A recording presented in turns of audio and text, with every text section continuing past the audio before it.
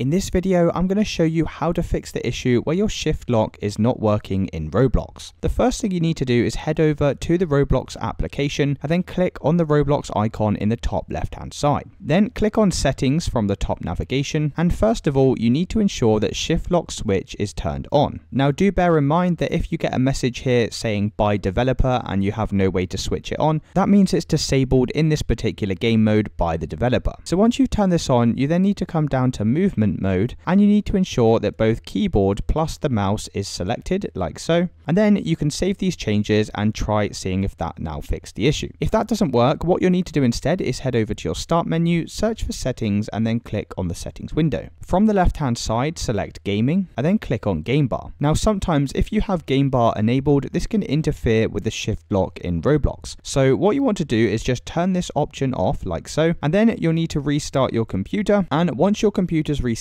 you can then head back over to the Roblox application and your shift lock should now be working without any issues. So it's as simple as that, guys. If you did find this video helpful, then let me know in the comments below and I'll see you in the next one.